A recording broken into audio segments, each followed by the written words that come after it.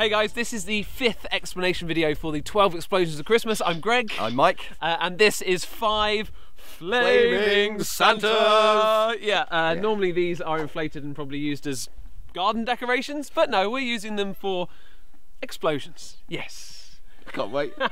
So we've filled them with 2 gases. We've filled them with hydrogen and oxygen. Can I press the button now? No, don't press the button. It's called Hydrox.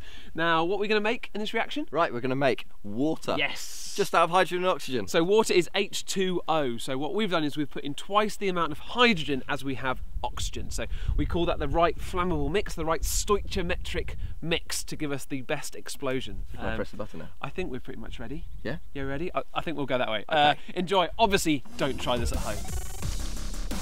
3, 2, 1. Oh. Hang on. Didn't work. 3, 2, 1. Oh!